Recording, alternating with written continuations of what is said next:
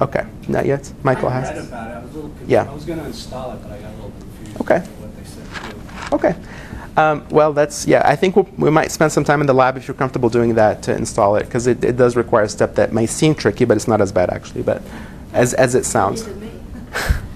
So you'll notice that with the plugin, it allows you to do a number of things. Some of it is very standard, such as, you can add a send or like button. If you don't know what a send button is, you can include a send button on your page, and that way, if I'm visiting a page and I see the send button and I click on it, it allows me to send that page by direct message to one of my Facebook friends. Okay. The like would just, if I clicked on that, it would just show up on my timeline saying I like this page and there's a link on there, and then my followers or people who can see my profile can see that on my timeline. Okay. So it has the standard options to recommend something. So again, I can recommend something to somebody if I feel it relates to someone. I can recommend that particular website page to somebody, and so on. You can include that on pages and posts, and also the nice thing, as I'll cover a little bit in a few minutes, you can actually include these features from the plugin on widget areas. And if you don't know what widget areas are, then we can cover that in the lab time. This is probably the newest feature, and this is one of the coolest features about this plugin. It's called social publishing. And what this does, it allows you to integrate people's names and Facebook pages into your blog posts, which I think is really cool, and this is new. I don't think this would have been done before. And I'll show you some examples of that in a few minutes. It makes it easier. This is not a new feature, but it makes it easier to integrate comments on your blog. Okay, so with WordPress, it comes with its own commenting system, but Facebook allows you now to people to comment using their Facebook accounts. So does it show up both on Facebook and on your blog? Yes. Wow, that's nice. I know a lot of people that are going to like that. Yeah. This is not a new feature, but this plugin makes it much easier to integrate. Another really new feature is the recommendation bar. You were probably in the New York Times or one of these websites where you read your article and then all of a sudden something pops at the bottom and says, you may also like the following articles, and it gives suggestions. This is exactly what this does too. It allows you to integrate that feature on your own website very simply, actually. And again, the link here includes much more detail about the plugin and instructions on how to do certain things. So the link will be available with the slides.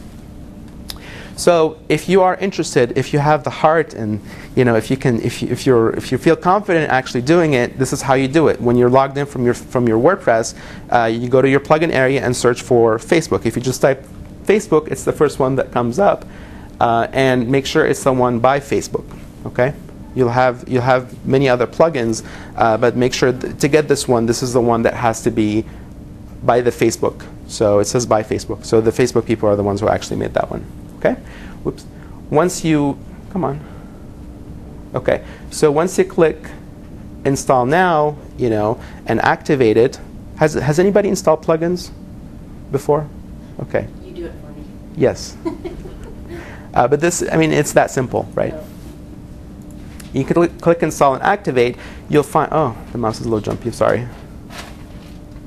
Come on, go back. Okay. So this is the scary page you'll see in the beginning, okay? And this is probably the step that Steve was referring to. It makes you create an account at this website, developers.facebook.com/apps, okay? But it's actually really simple. If you click on it, they have good instructions. So you'll go to the developers side of Facebook. You have to log in with your or prompt you probably to log in with your Facebook account, and you'll have an account on the developer side of Facebook. And then again, it sounds complicated, but it's really not. And then it will show you how to create an app. And once you create an app, it's a few clicks, maybe 5 or 6 clicks. And once you do that, it will give you an app ID, an app secret, and an app namespace. Okay, this is just a screenshot from Facebook's plugin page. So this is an example that they are showing to demonstrate how people to install this. And then, so this is it. And then what you'll do afterwards, underneath it, you'll see post and the settings or the different features. And then you'll see a number of options here that I'll cover in the next slide. So below the area here where you would enter your namespace and your app ID, all that stuff, these are all the different features that I've kind of mentioned briefly. Okay, and when you click on something, let's say I want to have the social publisher, you click on it and it highlights it, and then what it will do, it will expand it with other options for you to customize those features. And so you don't have to use all of them. You can only use one. You can only use the social publisher. If you already integrated the like button, for example, using a different plugin, you don't have to recreate that, right? So you don't have to check every option. You can have the recommendation bar if you want or not. Mentions. The mentions for people and pages? Is that This is for the social publisher. okay. Yeah. Just that button. Yes. Yeah. But once you click it, it's going to expand, and I'll show you that in the next slides. Okay? So again, the new features are the social publisher, the comments. I think a lot of people will be interested in that, and also the recommendations bar. A lot of people will be interested in that also. The like, subscribe, and send button are very useful tools, but most people have that already integrated into the website. But that raises a question though, because you may want to consolidate everything. Instead of having multiple plugins that do the same thing, you may want to remove it from the old plugins that you don't need anymore and just use this plugin for the send and like buttons. Okay? So when you click on Social Publisher, this is what you'll see. Okay, you click on it, it expands. It allows you, again, this is just my testing ground. I was just playing with it in one of my test sites. And this allows you to add the options of, okay, when I post, if I have that integrated on my blog, in the back end of my blog, if I write a blog post, do I want it to publish automatically on my timeline or one of my pages timeline, and so on. So when you do that, you have to authenticate from Facebook, so it prompts you to do that. You've probably gone through that process when you're trying to authenticate or to verify a third-party application to use your Facebook account or to have access to your Facebook account. But if that doesn't make sense, don't worry about it. It will prompt you a step. It will make a lot of sense when you're actually going through those steps. Just one thing to keep in mind, though, is these question marks are very helpful. And sometimes if you just check it and click Save, it may not actually work because it tells you have to set up something called Open Graph, okay? But again, so all these terms may sound confusing, but there's really good documentation on the blog post the URL that should show you exactly how to set it up. It's not complicated. It doesn't require any code. It's just a matter of checking buttons, okay? And again, the instructions on how to set up that graph, again, it's just a couple of buttons that you have to click to activate the social graph. So this is what it would look like. This is how you'd actually use it. So this should look familiar if you use WordPress, this piece at least. This is an area where you write a new post, right? And if you imagine on the right-hand side, you'll see here an area where you can add your categories and tags, right? Does that make sense? Okay. Underneath the categories and tags on that right-hand side, you'll see two new options, which is mention Facebook friends or mention Facebook pages, okay? And when you click on these guys and you start typing something, it actually searches your account for people you already know. So it will enter, it will pull up friends. So if I start to type D-A-L-E, it's going to tell me Dale as one of the options, and I can click on it if I want to mention Dale. Okay. Same with the Facebook pages. If I try to type C-O-N-N-E-X, it's going to give me several options, one of which will be my own page. Do you have to do the @ sign? Once you click Enter, it does it, and you can add multiple ones.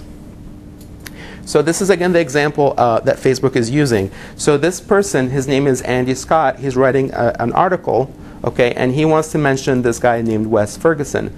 And then he's acknowledging Wes, saying, thank you for helping me put the story together. So you can imagine this in your own business if you're writing a story, for example, about a virus that you only saw, for example, Steve, on Dale's computer, or something that's very unique that someone prompted, someone answered that question. You can mention it, say, thank you for your question, Dale, or whatever, and this is how you address this virus or you address this problem with your computer, something like that, right? So when this person does this, when Andy does this, what happens is that it shows a message on the timeline from Andy to, and Wes's timeline, showing the message that Andy wrote. It says, thank you for helping me put the story together, and there's a link to the actual link to the story. Do you see that? You see the value in that? You can mention people, and then it still mentions that, so it acknowledges that they contributed to that story, but it posts that article or that link to that blog post on the person's timeline. If you want to mention Facebook pages, again, this is the same example. So this article is about Kelly Clarkson and ABC, so he mentions all these pages, and this is what it would look like. So again, this is the same author, Andy, wrote and mentioned the Facebook page Duets. So on Duets' Facebook page, it shows the story, a link to that story. And also, this is the actual page of the company that this Andy wrote for. And again, it mentioned it. So it says that you can customize, obviously, these messages. You can say, you can customize the message that goes with the link. So he wrote, check out Kelly Clarkson's latest single, Dark Side, and this is a link to the story. Okay? Does this make sense? So it's a way to mention different pages or different companies you're working